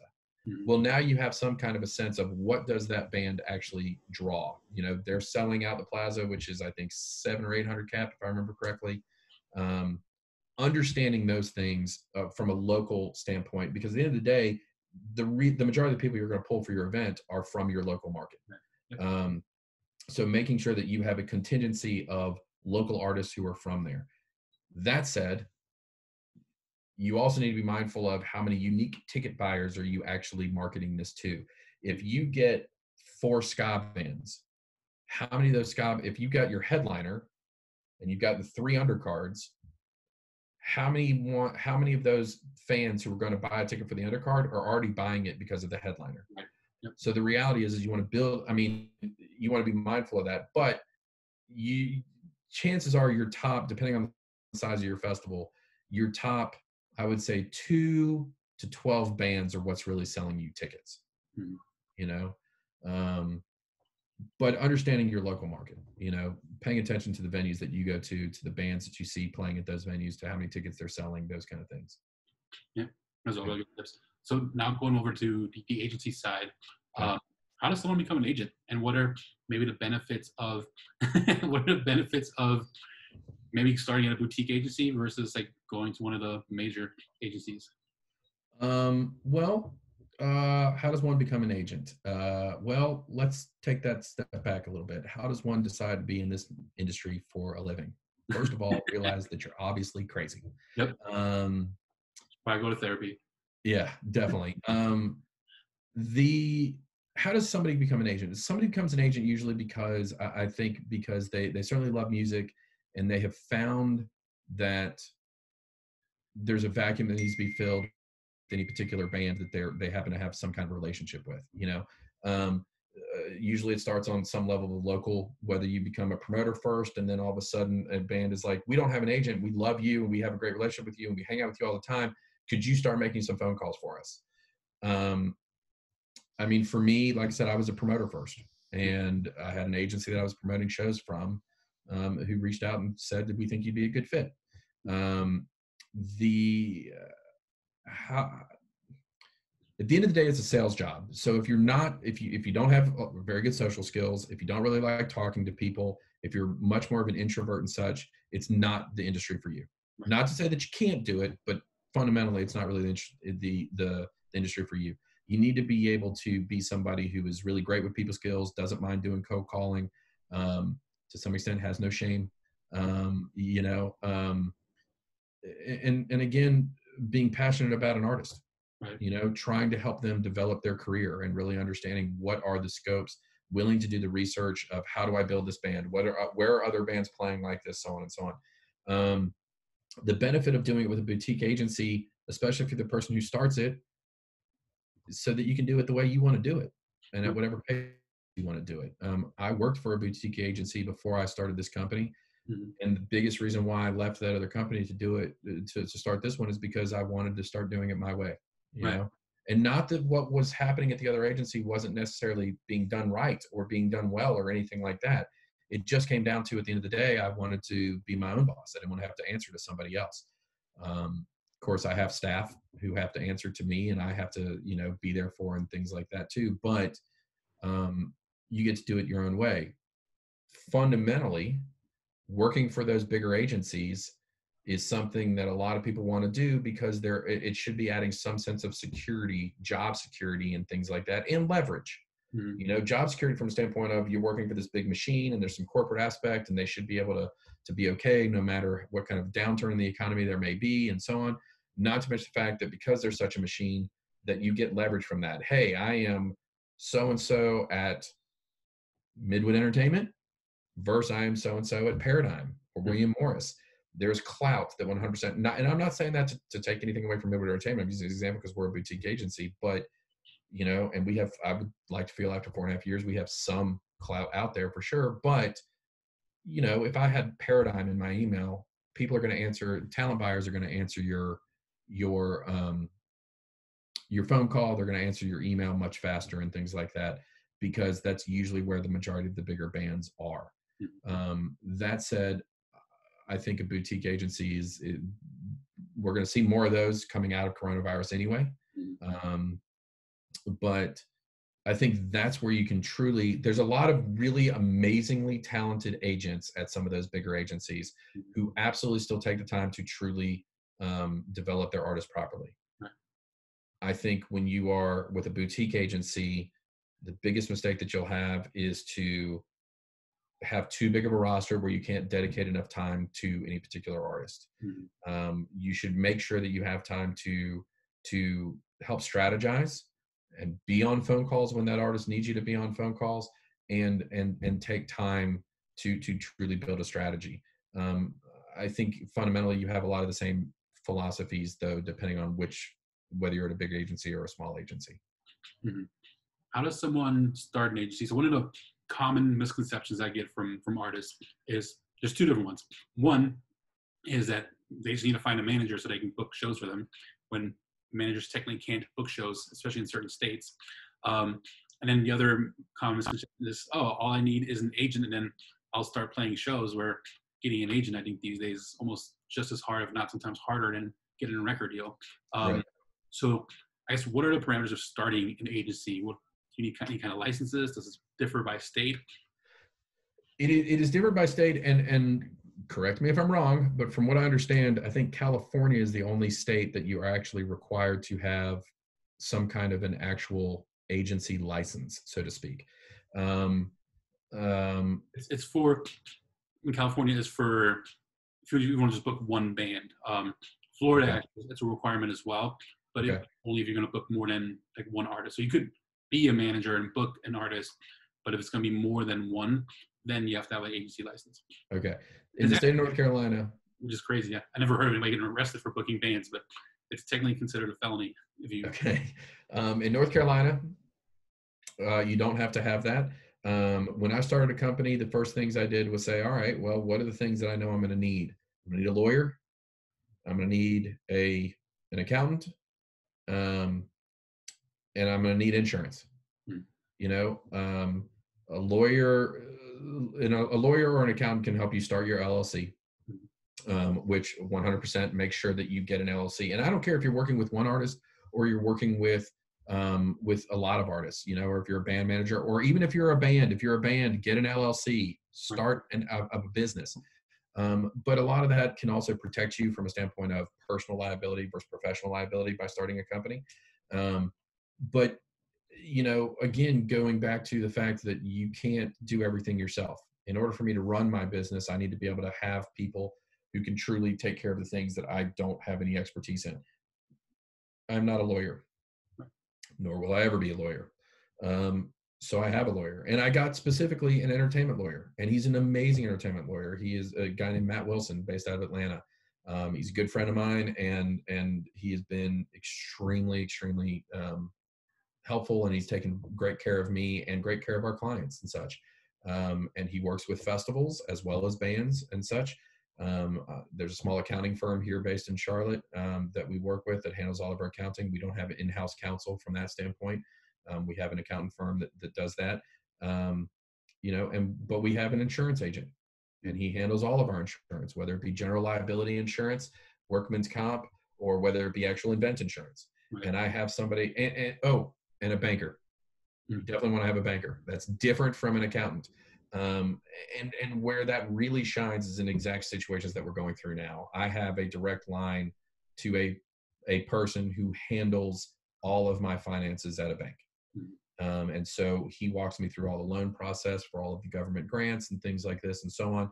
And anytime I have a question, I can just pick up the phone and call him. And having a relationship with a small business banker makes a huge difference in making sure that I have the resources that I need for those kind of things.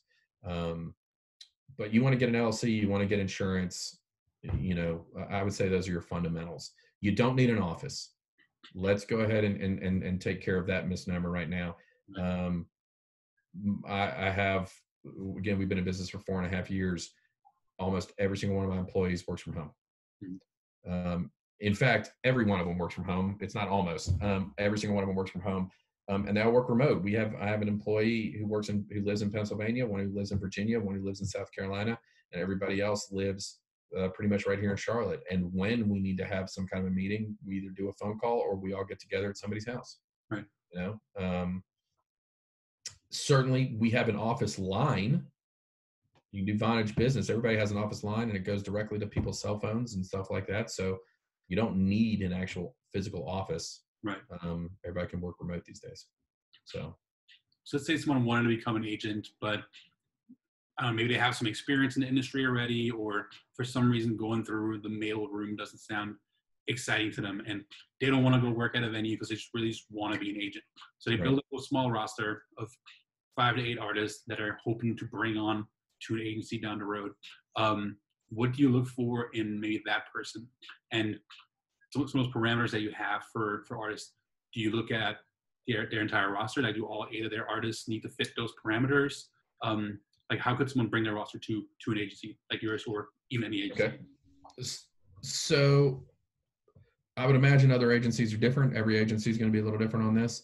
Fundamentally, we are, I would say, still an American roots, roster. I don't see us working, not that we don't love it from a standpoint of as music fans and such, but don't see us ever really representing any heavy metal or hard rock. I don't see us representing anything like, hip hop or rap or anything like that. And again, it's not because we don't like the music. It's just not necessarily what truly fits in the wheelhouse of the direction of this company. Ironically, even from an event standpoint, if you look at the majority of our events live more inside of the Americana, country bluegrass world than they do anything else.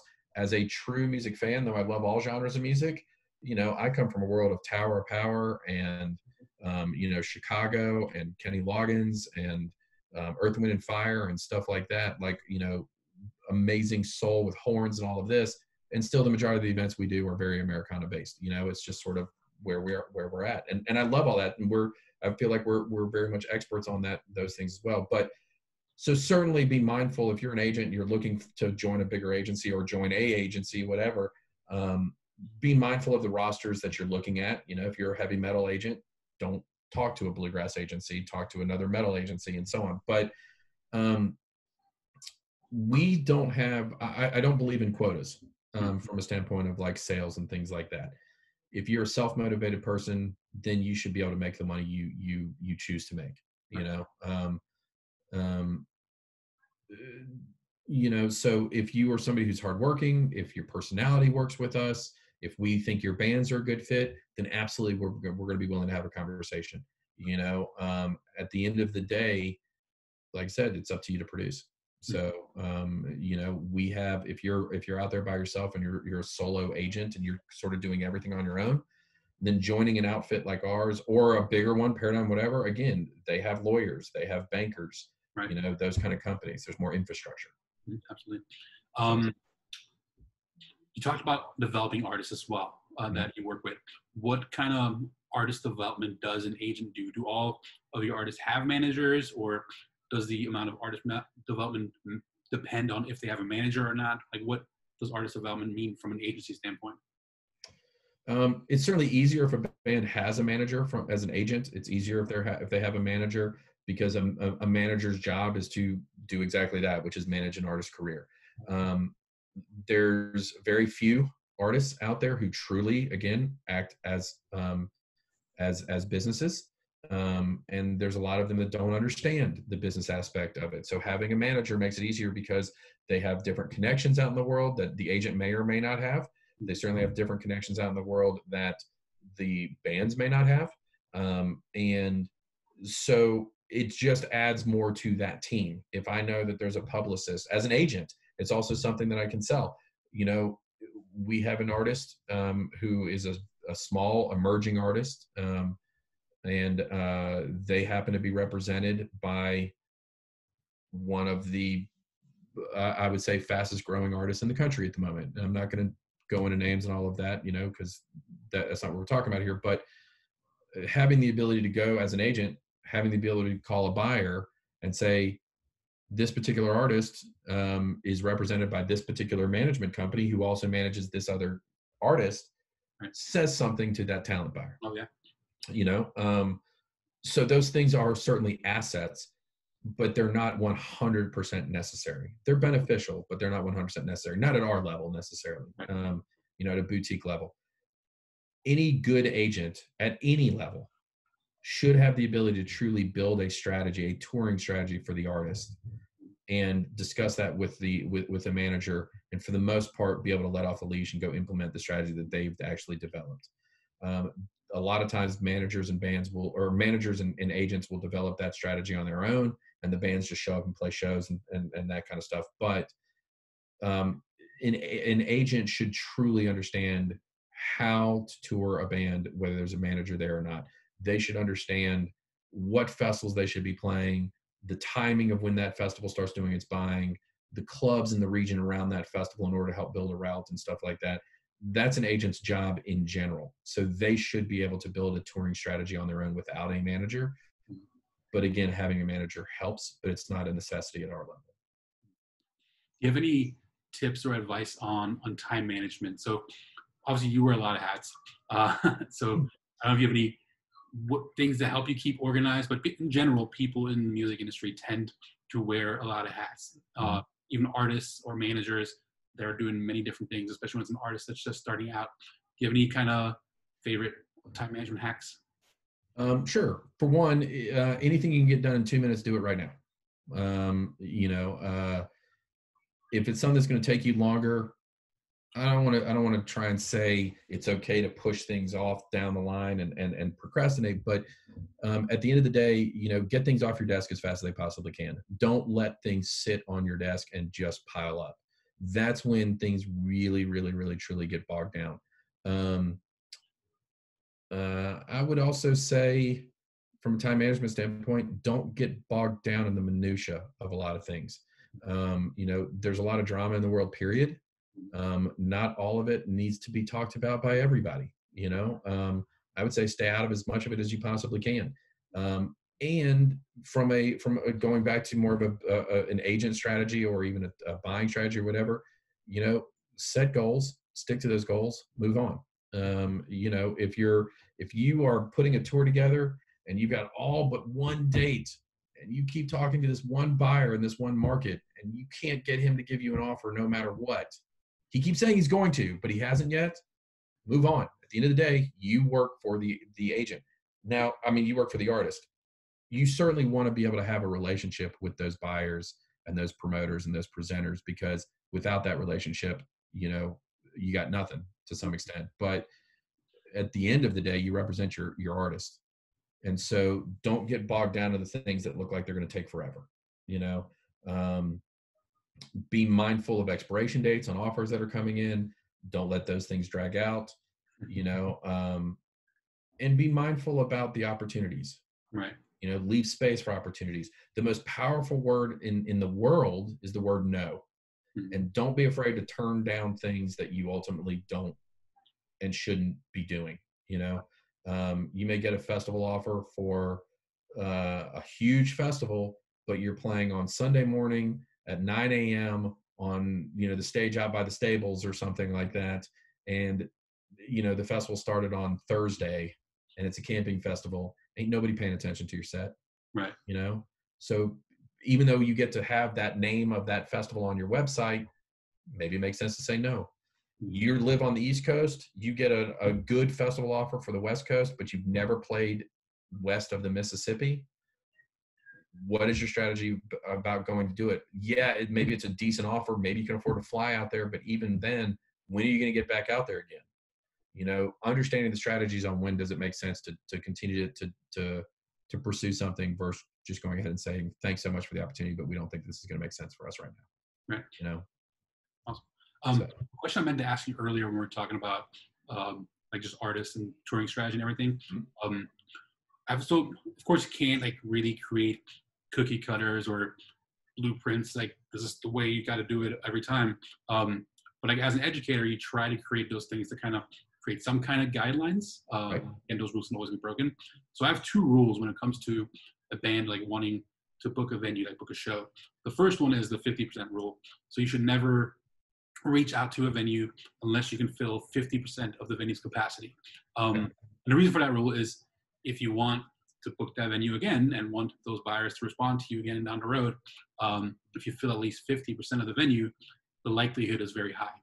And then the opposite rule that I have is ideally it's the 120% rule. So you're looking for venues that you can sell out and even turn some people away, because that's how you can build the demand up for your band in the market. So even if you play a coffee house that holds 50 people, and there's a venue that holds 100, but you can only sell 70, you play at a coffee house, turn some people away, just so you can say you sold out a show, and kind of create a little bit of buzz and people saying you couldn't get in.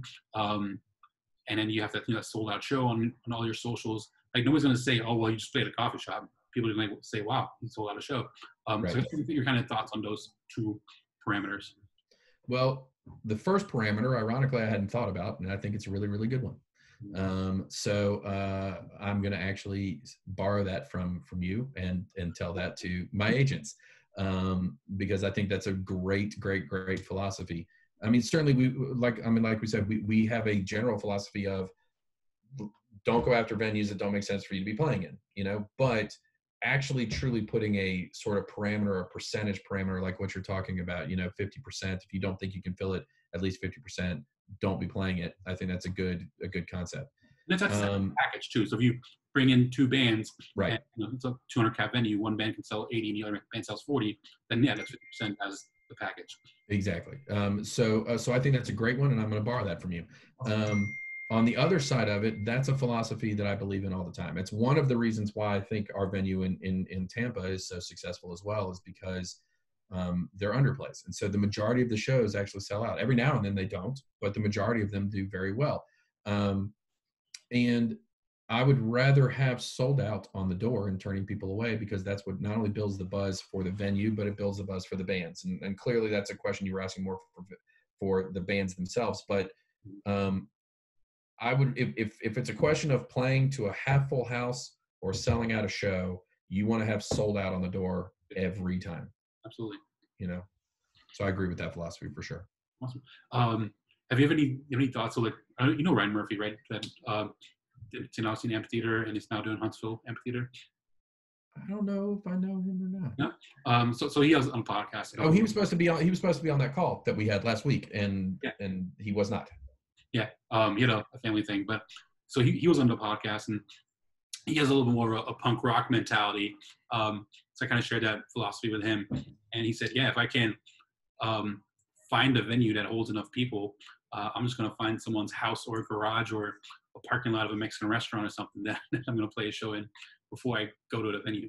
So it's just something interesting he thought. And just, there's a lot of artists that have played, made a lot of money doing house concerts. There's an artist named Shannon Curtis that does exclusively house concerts and does 70 to 80 grand a year just playing in people's houses.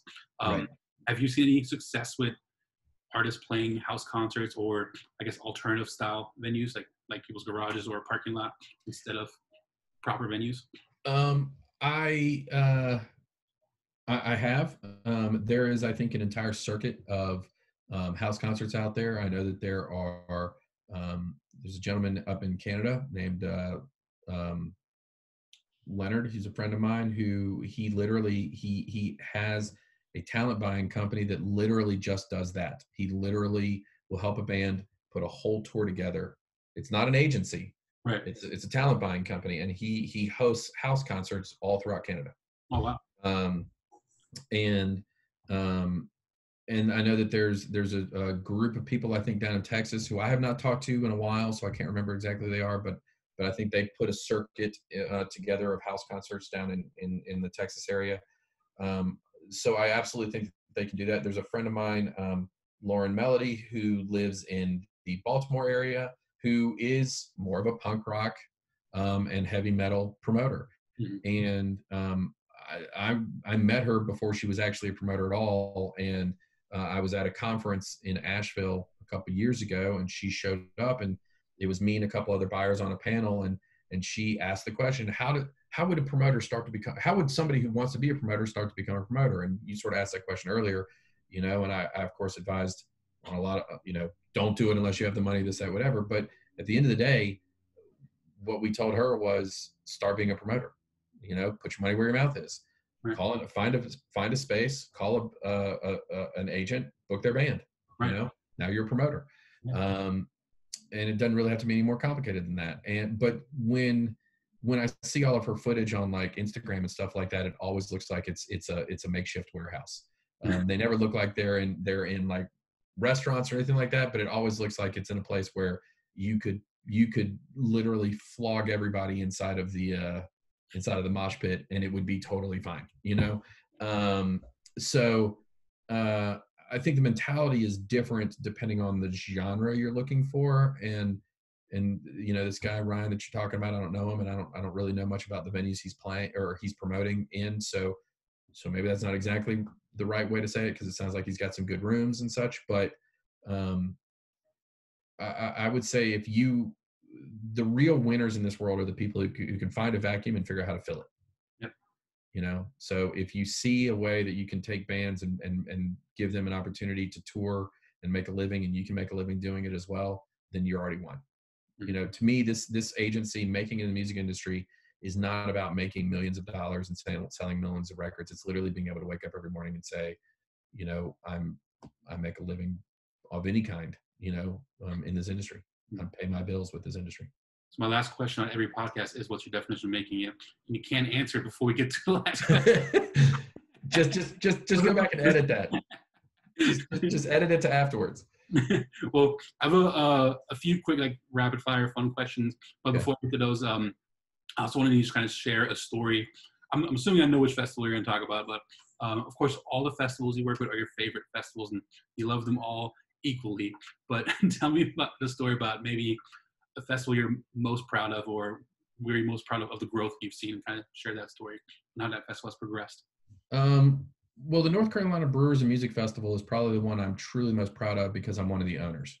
It's the only festival, an event that I'm a part of where I actually have a financial stake in it and such. And so it's certainly hard not to say, like you said, I love all of my festivals extremely, as much as anybody can love a festival. I love them all very deeply.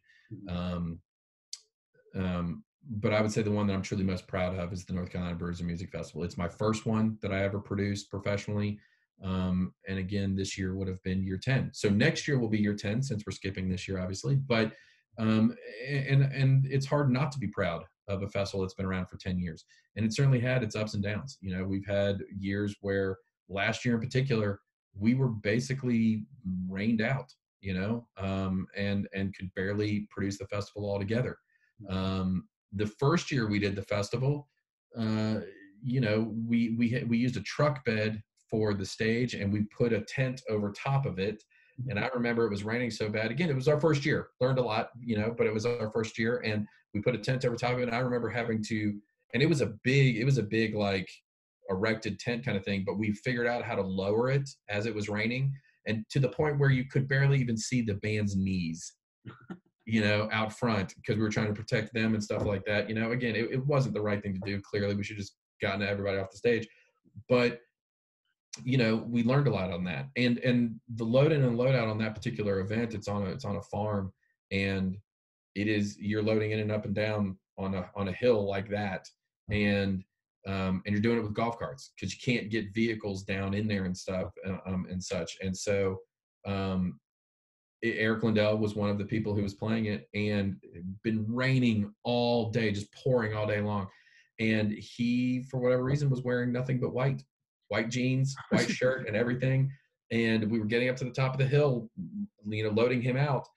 And the wheels started to spin in the golf cart, and he hopped out and got right behind it and started pushing, covered in mud. All of a sudden, started pushing and stuff.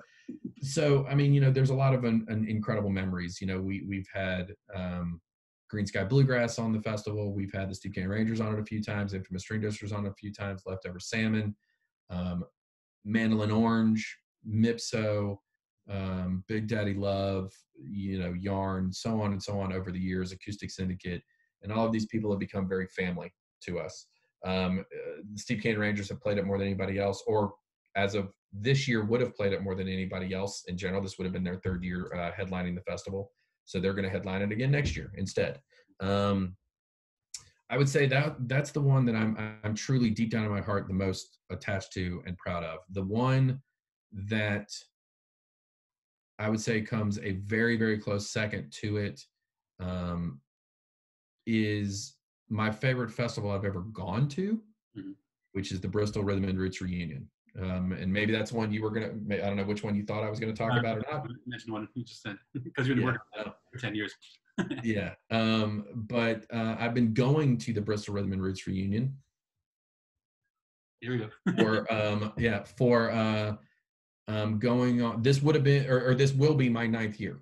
We are producing the festival in September, and this will be my 9th year attending it, but it'll be my first year as the actual talent buyer of the festival. And it's my favorite festival, that I've ever been to. And I love the people. I've gotten to know them all so well over the years. And it's a lineup. I'm sort of floored. I'm probably more emotional about it than I am other festivals in general, because I've been such a fan as a patron going to the festival. Whether we as an agency have had bands on it or not, I've always gone to the festival.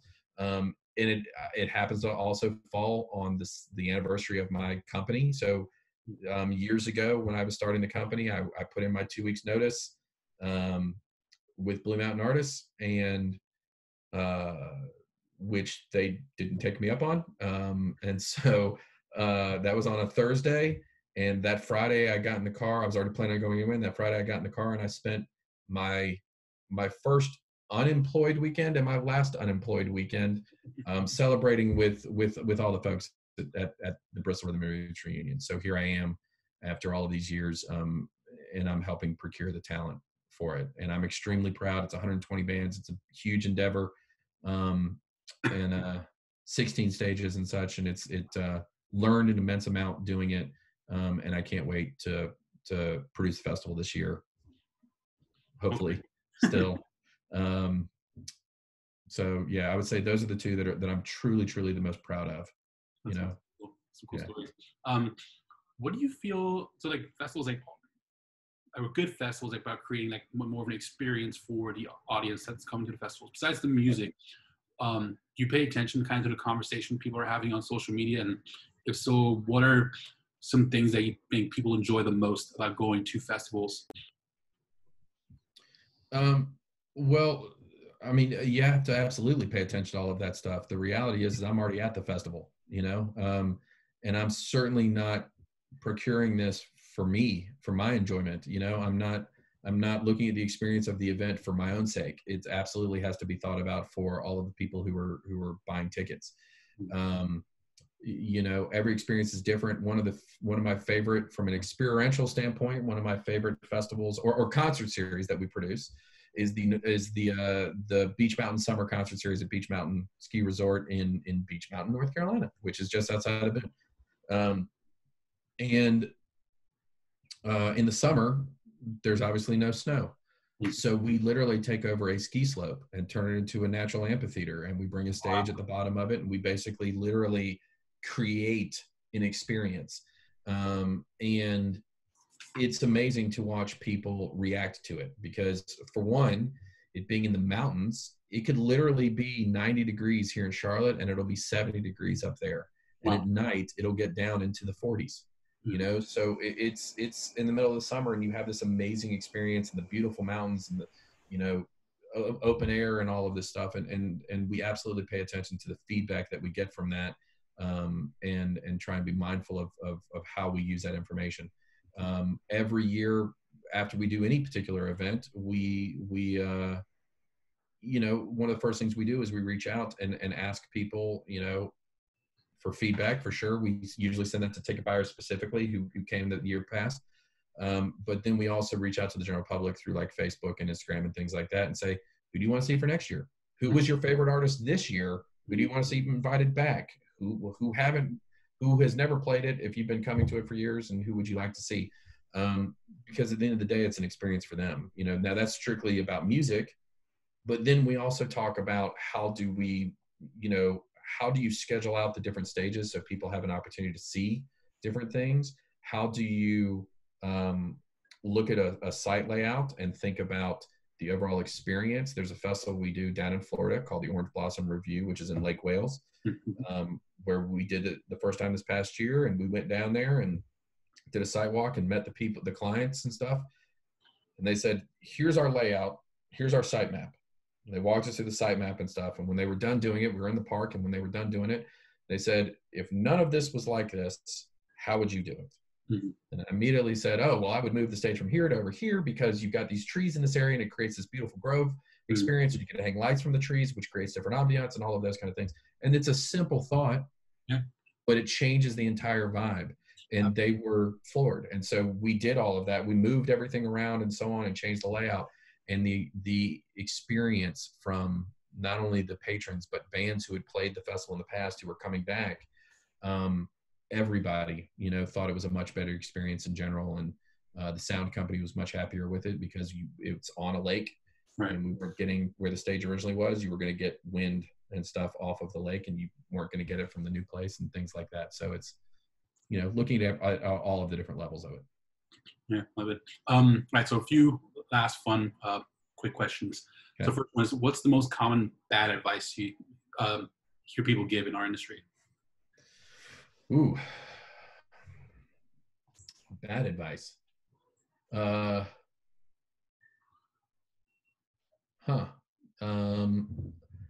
advice. Well, bad advice I would say is we'll figure it out. Like going into anything and not having a plan and just saying we'll figure it out and we're going to make it work. I would say that is bad advice. Have a plan. And then have two contingency plans to back that plan A. Definitely have a plan B and C just in case. That's a hard question. That's a good one. I've been to so many meetings where people said, "Oh yeah, we'll figure it out. We'll come up with a plan." I'm like, well, what is the plan? I'm having a panic attack here. Like there's got to be a baseline here where we're gonna do something, right? I don't know. I feel like, again,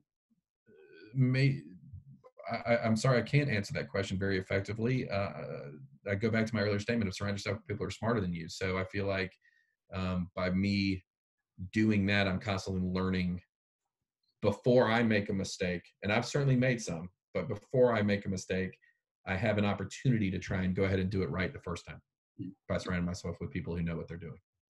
And the opposite of that, what's the best advice you've ever gotten? Take all the emotion out of it. Yeah. This is not an emotional industry. It's a job for one. It's not personal. And at the end of the day, music is a very personal and emotional thing. And I can't make decisions based off of my emotions from that standpoint. You know, I need to think about the repercussions of any particular decision. So take the emotions out of it. That's a good one. It's a real good one. When you think of the word successful, who's the first person that comes to mind? What's the first person that comes to mind when I think of the word successful? My father, I would say, who, granted, he's a third generation men's clothier in Virginia. I would say he's taught me a lot about how to think outside the box and think about, from a business standpoint. I would say my father is the first thing that comes to mind when I think about the word successful.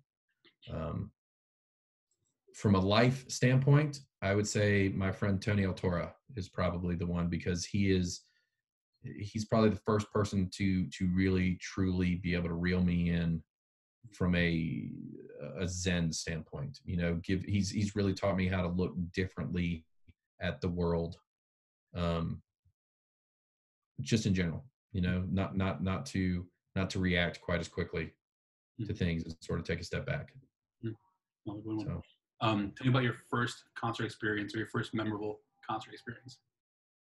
Okay, so my first concert experience is two separate concerts, but they were still my first concert experience, or that I truly remember anyway. My parents took me on one night to see the Moody Blues in Roanoke, Virginia, play with the symphony, and the very next morning, me and some friends squeezed into a Fiat convertible Spider and drove to Manassas, Virginia, and saw Fish for the first time. Oh, wow. That's awesome. Yeah. So, and Fish, I mean, that's a huge contrast between Moody Blues and Fish, for sure. But at that show for Fish specifically, and he and I were just talking about this the other day online, but we got into the show. We had lawn seats, and for whatever reason, it's the first time I'm aware of that Fish started early. Uh-huh. And nobody was in their seats, and there was a shit ton of people on the lawn. So somehow we all looked at each other, and literally, thousands of people all looked at each other and knew the exact same thing.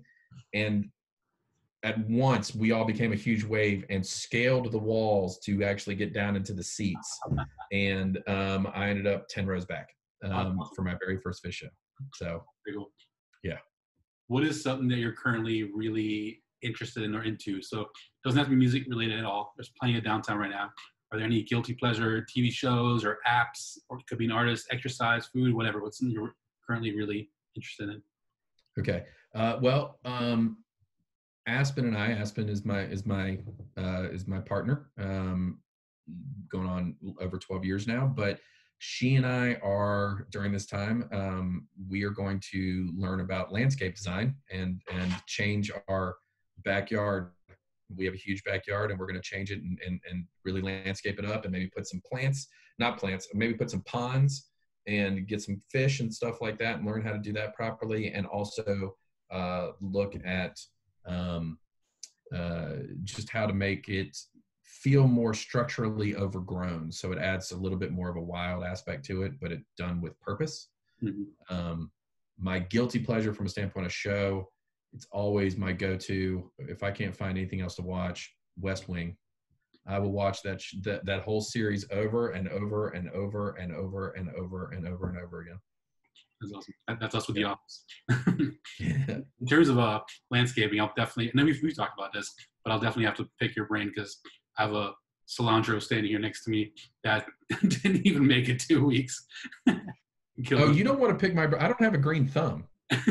We're going to probably kill everything that's back there, but we're going to learn about it anyway. Yeah. What are books, documentaries, or podcasts you share the most? Okay, books, and I read everything I can get my hands on by Greg Hurwitz. He's a great fiction writer. He's incredible. Love listening to him. I'll be honest, I don't read a lot of like educational books, so to speak, about how to improve myself as a person. I know I should, because there's lots of improvement to be done, but it's just not who I am.